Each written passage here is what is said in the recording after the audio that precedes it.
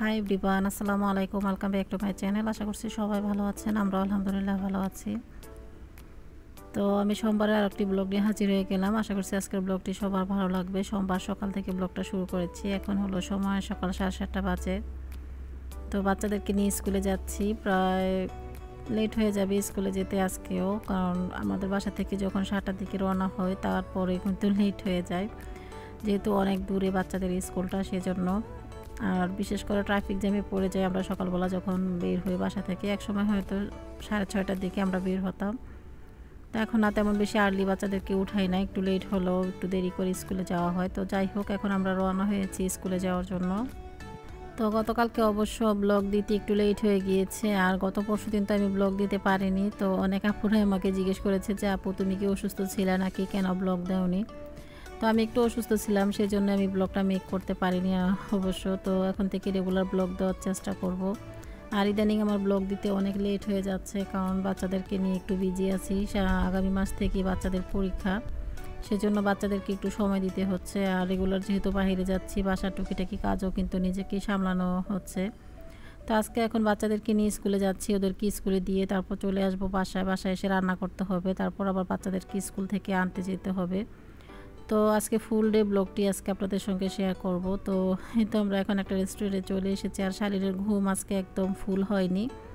ও চাচ্ছে যে সকালবেলা নাস্তা খাবে না, এমনিতেও তো সকালবেলা কখনই নাস্তা খায় না, খেতে চায় না।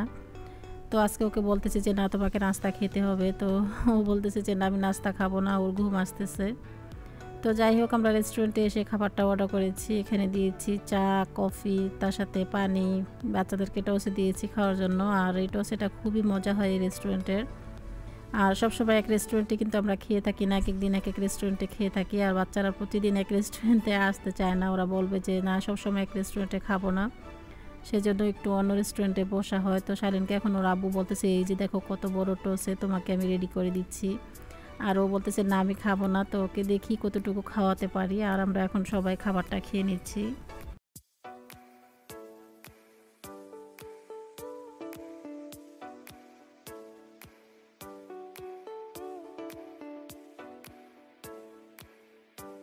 তো আমি এখন অলরেডি বাসায় চলে এসেছি, এসে মাছ নামিয়ে নিয়েছি। এখানে আমি নিয়েছি হলো কালো রূপচাঁদা মাছটা। এটার নামটা সঠিক অবশ্য আমি জানি না, বাট কে কী নামে বলেন অবশ্যই আমাকে কমেন্ট লিখে জানাবেন।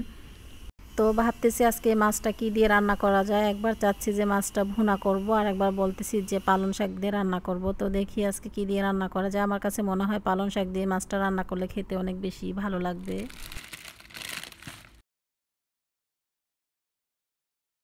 তো আমি এখন ফ্রিজ থেকে পালং শাক নামিয়ে নিয়েছি 1 প্যাকেটের মতো। এখন পালং শাকটাকে আমি কেটে নেব।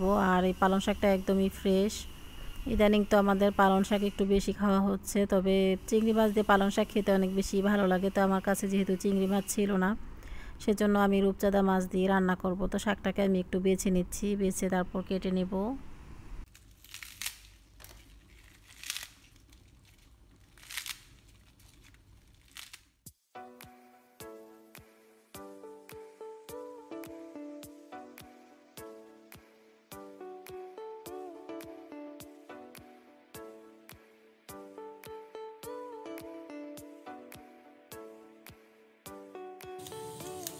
তো শাকটা আমার অলরেডি কাটা হয়ে গিয়েছে। এখন আমি ফিশটাকে কেটে নিচ্ছি। ফিশটা অবশ্য কেটে নিয়ে এসেছি, ভিতরে পরিষ্কার করা, উপর সাইডটা আমি জাস্ট একটু কেটে নিচ্ছি। তারপর আমি পরিষ্কার করে রান্নাটা বসিয়ে দেব। তো মাছটা কেটে ধুয়ে পরিষ্কার করে নিয়েছি। এখন আমি মাছটাকে ফ্রাই করে নেব। মাছের মধ্যে আমি হলুদ, লবণ, মরিচ মাখিয়ে জাস্ট একটু ফ্রাই করে নিচ্ছি। চুলাতে আমি একটি ফ্রাই প্যান বসিয়ে দিয়েছি, দিয়ে দিয়েছি তেল। সয়াবিন তেলটা একটু গরম হয়ে এসেছে। এখন এক এক করে মাছগুলো দিয়ে দিব।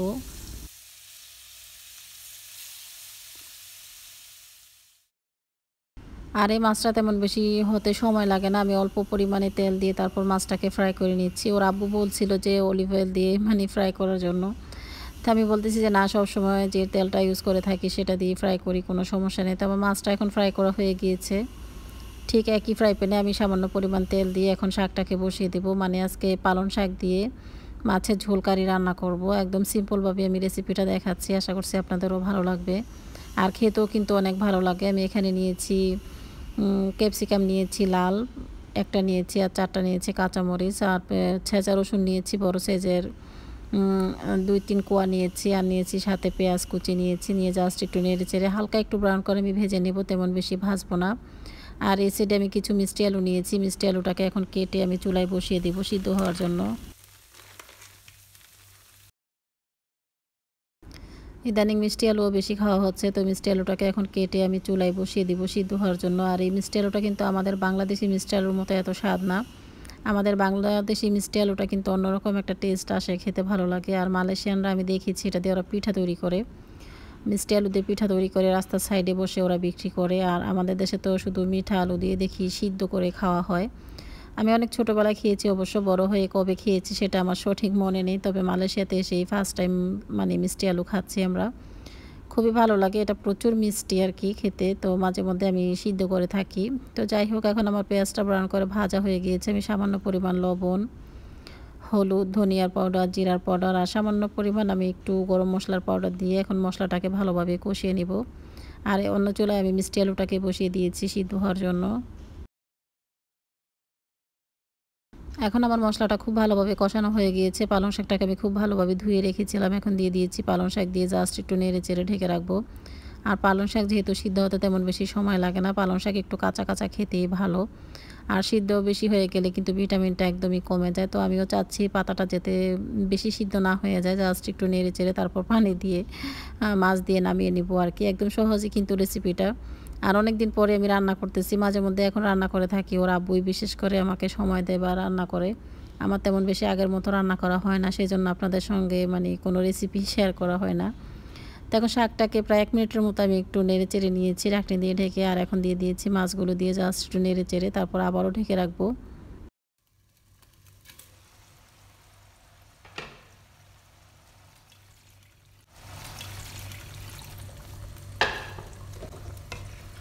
এখন মাছটা আমার খুব ভালোভাবে একটু কষানো হয়ে গিয়েছে, শাকের সঙ্গে একটু নেড়ে চেড়ে কষিয়ে নিয়েছি। দেন আমি অ্যাড করে দিয়েছি পানি। এখানে পানি দিয়ে জাস্ট একটু নেড়ে চেড়ে যখন ফুল বলক চলে আসবে তখন আমি চুলাটাকে অফ করে দিব।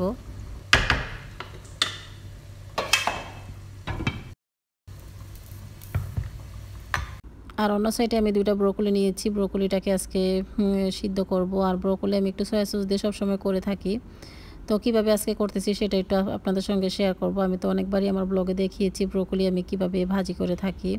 তো ব্রোকলির মধ্যে যে একটা আঁশ থাকে, এই আঁশটা কিন্তু ফেলে দিতে হয়, তা না হলে ব্রোকলিটা খেতে ভালো লাগে না, একটু শক্ত শক্ত মনে হয়। তো সবসময় আমি যখন ব্রোকলি রান্না করি তখন কিন্তু ব্রোকলির এই সাইডের এই আঁশগুলো ফেলে দিই। ব্রোকলি বা ফুলকপি এগুলোর এই সাইডগুলো ফেলে দিলে সিদ্ধ হতে তেমন বেশি সময় প্রয়োজন হয় না। তাই এইভাবেই কিন্তু আমি ব্রোকলিটাকে এখন কেটে নিব।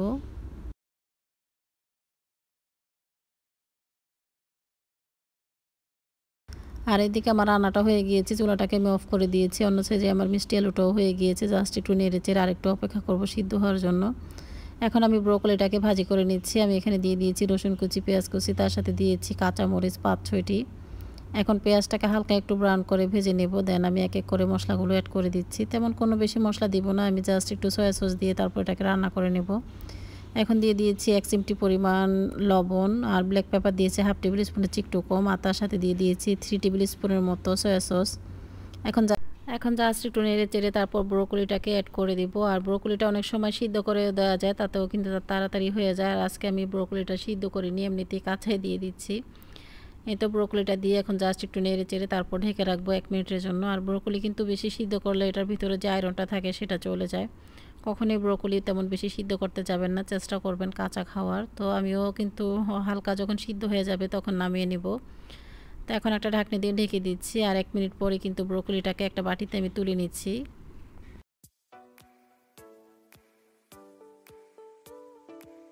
তো এখন আমার টোটালি রান্নাটা হয়ে গিয়েছে। আমি ডাইনিংটাকে ক্লিন করে এক এক করে মানে বাটির মধ্যে করে খাবারগুলো ডাইনিংয়ে পরিবেশন করে রাখবো। যখন বাচ্চারা স্কুল থেকে আসবে তখন ওদেরকে দিতে ইজি হবে। আর এখন ওরা তেমন আগের মতো সময় পায় না যে বসে থাকবে বা একটু ফোন টিপবে। এখন তো হুজুর চলে আসে বিকেল টাইমে, সেই জন্য আমি সব কিছু আগে গুছিয়ে রাখি। মীরা যখন গোসল করে নিচেন আমি ওকেও রেডি করে দিই, মাঝে মধ্যে ও একা পারে না, সেজন্য ওকে আমি রেডি করে দিই। তো এই তো আমার এখন রান্নাটা হয়ে গিয়েছে, ডাইনিংটাকে এখন আমি গুছিয়ে নিচ্ছি। আমি পালং শাক দিয়ে মাছ রান্না করেছি, ব্রোকলি, তার সাথে বাঁধাকপি দিয়ে ডাল রান্না করেছি। আর আগের কিছু ছোট মাছ ছিল, সেই ছোট মাছটাকে একটু জাল করে নিয়েছি। এই তো আজকে আমাদের দুপুরের খাবার দাবার সিম্পলের মধ্যেই।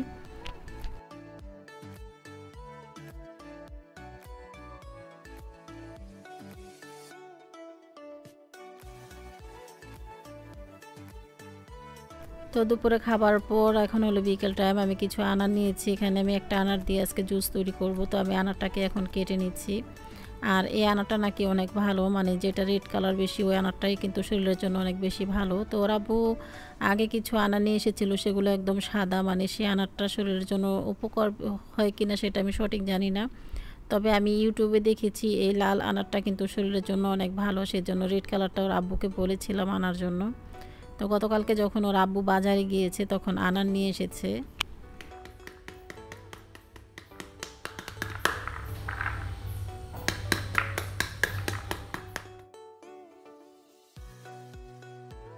তো আনারটাকে আমি খুব ইজিভাবে কিন্তু খুলে নিচ্ছি আর আপনাদের সঙ্গে শেয়ার করতেছি। আর আমি যখন একটু সিক ছিলাম তখন কিন্তু অনেক আপুরে আমাকে বলেছে যে আপু তুমি বেশি করে আনার খেবে, তাহলে কিন্তু তুমি সুস্থ হয়ে যাবে।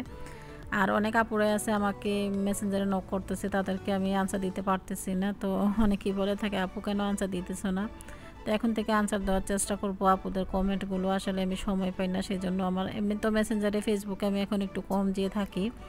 আর যারা নাকি আমার ফ্রেন্ডরা আছে ফেসবুকে জয়েন হয়েছে তাদেরকে অসংখ্য ধন্যবাদ জানাই আমার এরকম মানে খোঁজ খবর নেওয়ার জন্য, মেসেঞ্জারে নক করে, তারা খুবই ভালো লাগে। তো যাই হোক, আমি জুসটা তৈরি করে নিয়েছি। জুসটা তৈরি করার পর আমি জুসটা খেয়ে নিয়েছি। আর আমাদের গাছের কিছু শসা ফ্রিজে রয়ে গিয়েছিল অনেক দিন ধরেই, কিন্তু নষ্ট হয়ে যাচ্ছিল। তো আব্বু অনেক দিন বলেছে জুসটা তৈরি করার জন্য, তো আমি তেমন বেশি সময় পাইনি, সেজন্য জুস তৈরি করা হয়নি। তো আজকে আমি অনেক শসা কেটে নিয়েছি, তো দেখতেই পাচ্ছেন এখন শসাগুলো আমি জুস তৈরি করে নিব। আর শসার জুস কিন্তু খেতে খুবই ভালো লাগে। তো আমি শসাটা যেহেতু খালি শসা করতেছি, সেজন্য আমি একটা ফ্লেভারের জন্য একটা ডগা দিব, সেটাতে খুবই সুন্দর একটা ফ্লেভার আসে, তাতে খেতেও ভালো লাগবে। তো আমি জুসটা তৈরি করে তারপর ফ্রিজে রেখে দেবো। ওর আব্বু যখন বাসায় আসবে তখন ওর আব্বু জুসটা খেয়ে নেবে। আর আমি তো শসার জুস খাবো না, এমনিতেই আমার অনেক প্রবলেম, সেই জন্য। আর আগে অনেক শসা খেয়েছি, করলা খেয়েছি, এখন আগের মতো তেমন বেশি শসা করলা খাওয়া হয় না, একটু কম খেয়ে নিচ্ছি আর কি। আর আমাদের সবজির বাগানে এখন আর আগের মতো কোনো সবজি নেই, জাস্ট কয়েকটা কুমড়া আছে, কুমড়াগুলো কিন্তু অনেক বড় হয়ে গিয়েছে। তো ভাবছি আগামী ব্লগে আপনাদের সঙ্গে শেয়ার করব সবজির বাগানটা আর মিষ্টি কুমড়াগুলো কত বড় হয়েছে। কিছুদিনের মধ্যে হয়তো আমাদের কলার ছুরির কলাও পেকে যাবে, মানে কলা এত বড় বড় হয়ে গিয়েছে। তো আগামী দিন ব্লগে দেখানোর চেষ্টা করবো ইনশাল্লাহ। তো আমার জুসটাও কিন্তু অলরেডি এখন তৈরি হয়ে গিয়েছে।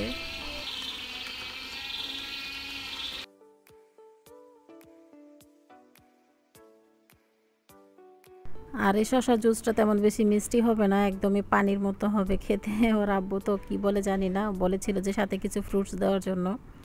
তো আমি আর কোনো ফল দিইনি, সাথে আমি জাস্ট শসাটাই করে নিচ্ছি, নিয়ে তারপর ফ্রিজে রেখে দেবো। ওর আব্বু যখন মন চাবে তখন সাথে আরও কিছু ফ্রুটস দিয়ে ওর আব্বু তৈরি করে নেবে।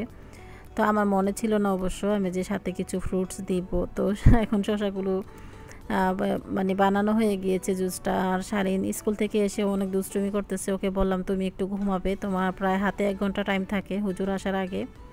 ও ঘুমাবে না, দুষ্টুমি করতেছে। আর সালমান ফ্রেশ হয়ে তারপর নিচে এসেছে, এখনও খাবারটা খাবে। দুপুরে খাবারটা এখনও খায়নি, অবশ্য 4:30টার মতো বাজে এখন।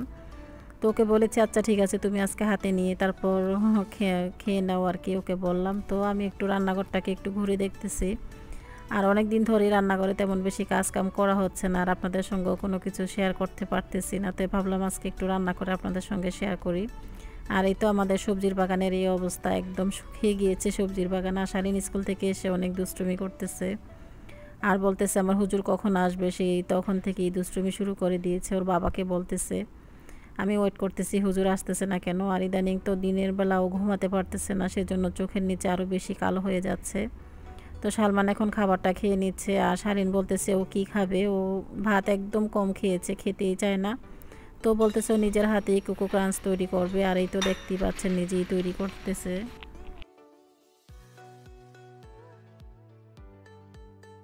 আর শালীন বলতেছে ও নিজের হাতে কোকো ক্রাঞ্চটা তৈরি করবে, তো ও নিজের হাতে আজকে তৈরি করতেছে। আর দুষ্টুমি তো সবসময় করে থাকে, খাবে কি না সেটা সঠিক জানি না, তাও নিজের হাতেই করার চেষ্টা করে। আর এগুলো হলো বিটরুট, ওর আব্বু গতকালকে মানে অনেকগুলো বিটরুট নিয়ে এসেছে। আমি বলতেছি এত বড় বড় বিটরুটগুলো এতগুলো নিয়ে এসেছো। ওর আব্বু বলে একবারে নিয়ে এসেছি, মানে অনেকগুলো করে নিয়ে আসে যখন বাজারে যেয়ে থাকে। তো ভাবছি বিকেলের দিকে আজকে বিটরুট দিয়ে জুস তৈরি করব।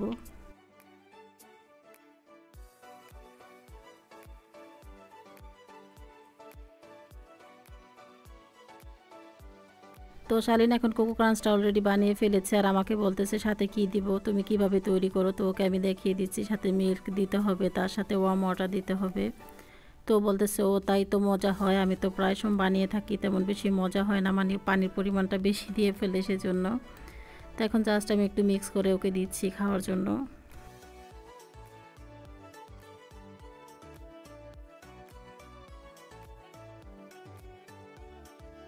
তো এখন কোকো ক্রাঞ্চটা খেয়ে নিচ্ছে আর বলতেছে এখানে বসে খাবে প্লাস্টিকের মোড়ায় বসে। তো প্লাস্টিকের মোড়া নিয়ে এসেছে অলরেডি, দেখুন কীরকম করে নিজেই রেডি করে সব কিছু খেয়ে নিচ্ছে আর ওয়েট করতেছে হুজুর আসার জন্য। আমাদের এখানে প্রায় 5:30 বেজে গিয়েছে, 6টার দিকে হুজুর আসবে। তো এই তো আর কি, আজকের ব্লগটি এই পর্যন্তই। আশা করছি সবার ভালো লেগেছে আর সবসময় আমার পাশে থাকার জন্য সকলকে অসংখ্য ধন্যবাদ জানিয়ে আজকের মতো এখানেই বিদায় নিচ্ছি। সবাই ভালো থাকবেন, সুস্থ থাকবেন আর আমাদের জন্য দোয়া করবেন।